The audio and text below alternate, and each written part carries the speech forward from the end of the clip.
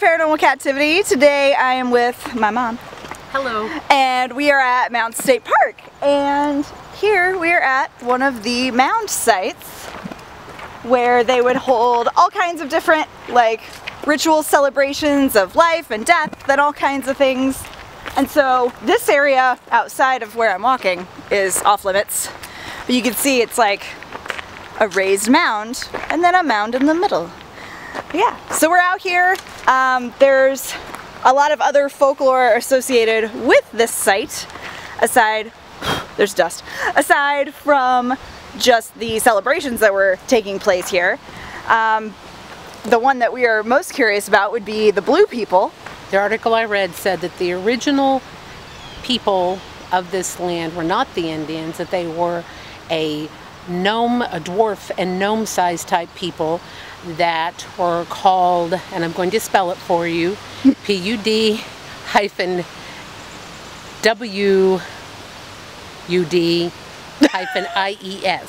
I believe.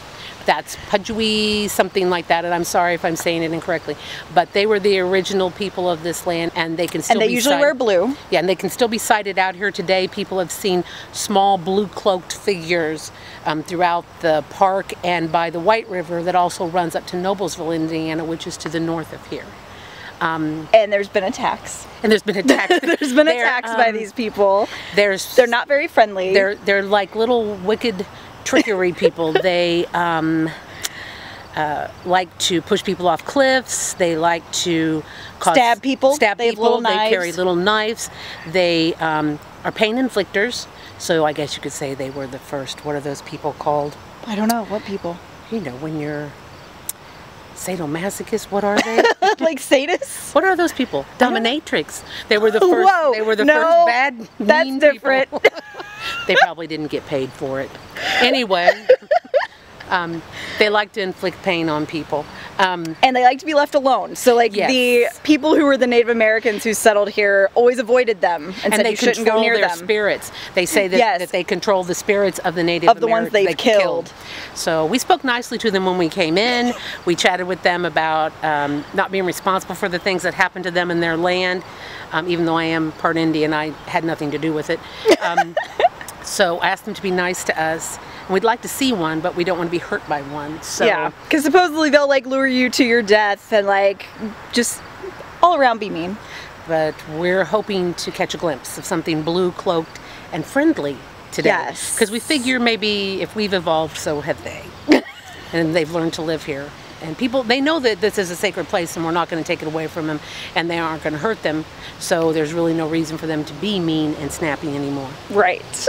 Right. I'm going off camera now. Okay. Thank you, Kelly. You're welcome. So we're going to explore the woods and occasionally turn on the camera and see if we can catch anything sneaky.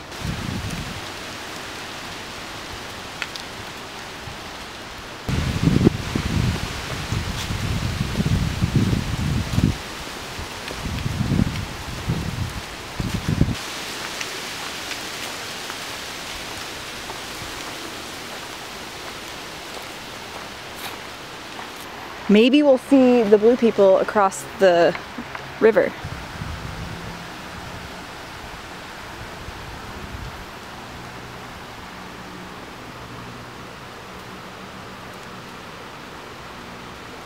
They probably in the fall fly around amongst the leaves and you never even notice. Well, I'm just saying, this would be, if I was a fairy, I would be out today. Found that one's pretty.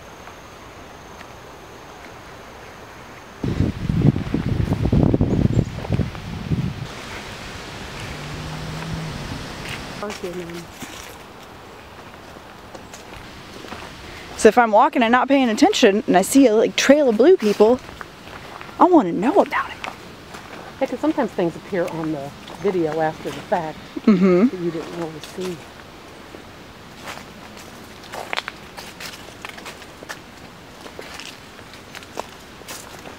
Well, blue guys, I do have to say this. We have a fence here, so there'll be no cliff pushing. What? The fence is missing up here. It's a pretty steep ravine. Let's go. No. Let's go down the trail. No. Why? Oh, something blue. What? Really? It's a reflection of the water in the light. Oh man. You know what I mean? I got so excited. Which really honestly could be what people have seen all these years. Someone, and I'm going to say it's those little gnomes, have removed all the rails. You think this is all their fault? They're just trying to push people. I don't mean to speak badly of you fellas. They're just making me a little nervous. I think we should take a little repose on this bench and try to conjure up a spirit. Conjure up a spirit? Yes. We've walked and walked and walked, and we didn't spot any blue people. Unless I find some when I review the footage, but I doubt that I will. But we did find out that sometimes they disguise themselves as porcupines. From the back. So they turn around with a human face. Yes, and then they'd turn around and have a human face. And their faces were cool, like when it described how they looked, they were humanoid, but with bigger noses, bigger fingers, and bigger ears, right? Yes. So I imagine they look like treasure trolls. Oh, but they had gray skin. So they had gray skin. And that they could appear and disappear at will. So they probably just did not want to appear to us. But yeah, that was our adventure at Mounds State Park. If you liked this on-location vlog with my madre, you can give me a thumbs up and that way I'll know it. But if you didn't like us out and about in the world, you can leave a thumbs down and I can keep it in mind for next time. I'm Kat, that's Kelly, my mom. And welcome to Paranormal Kativity. Have a strange day. Bye!